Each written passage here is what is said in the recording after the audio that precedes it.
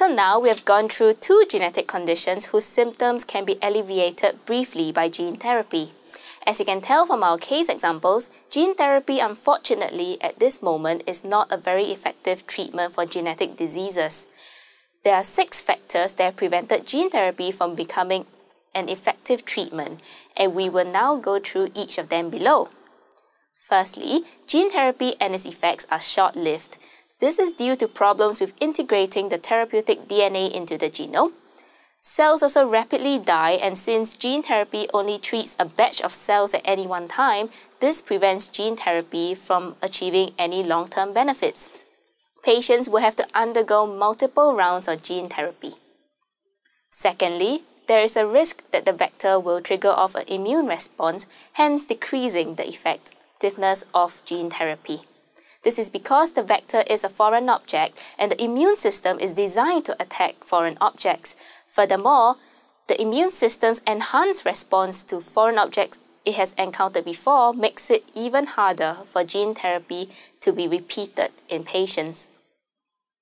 Thirdly, patients may experience problems with viral vectors. There is the possibility of the viral vector recovering its ability to cause disease once it's inside of the host. There is currently an inadequate understanding of the biological interactions between vector and host. Fourthly, at the moment, gene therapy is unable to treat genetic disorders caused by the combined effects of many genes, such as heart disease. Conditions that arise from mutations in a single gene are currently the best candidates for gene therapy.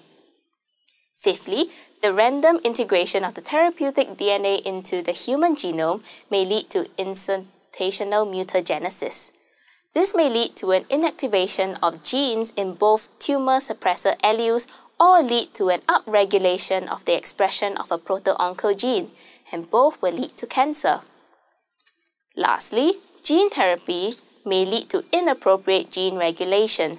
For instance, in the disease called thalassemia, overexpression of the transferred gene would cause a new imbalance of globin chains, but low levels of expression would be inactive.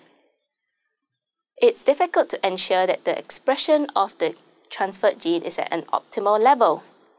At this checkpoint, you should be able to describe some factors preventing gene therapy from becoming an effective treatment for genetic diseases.